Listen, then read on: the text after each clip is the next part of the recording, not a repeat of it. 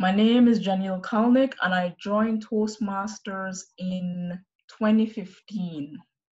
I joined because I was looking for a place to improve my public speaking, kind of improve my interactions with other people. Toastmasters was a place that could be myself, express myself, but be a safe space to do that. So that's why I joined. When I joined Toastmasters, I was looking to obviously improve my public speaking, but I was looking to get more outside of my comfort zone. When I joined, I had no idea what Toastmasters was about. I just saw it online and it looked cool, something that would be positive. So I thought that might be something cool to try. The reason I joined was that it was a really good space to learn to speak, a place to meet people and kind of network.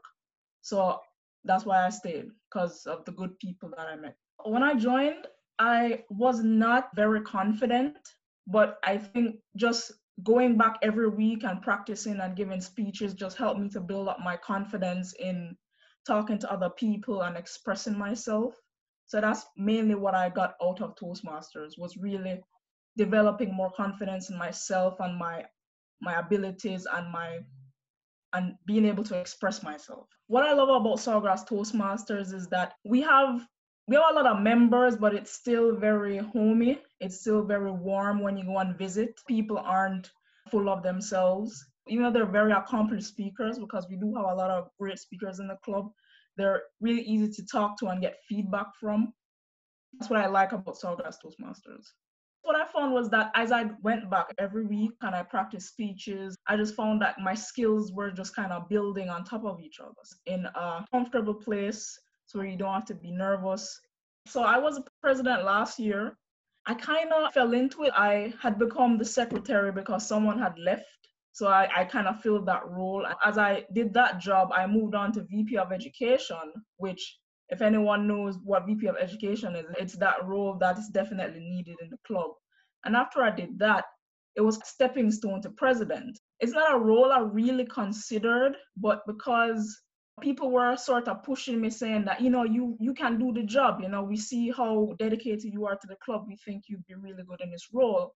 I did it. I gained a lot from it. I don't necessarily like managing people, and I think with the president's role, it's a lot about managing people. So I learned a lot about myself in that role. I feel like I increased my leadership skills because before that, I'd never really been in charge of something like that. Make sure stuff is getting done, or kind of just helped me to be more confident in asking other people for things, because I don't really like to do that. So it helped me to become more comfortable with doing that. That was my experience as president. I was able to build those skills of leadership. It was fun. Sawgrass is a great club. It's a distinguished club. We have a lot of great members, a lot of experienced speakers. I'd recommend Sawgrass Toastmasters to anyone because it's a great place to practice public speaking and to practice self-confidence, expressing yourself.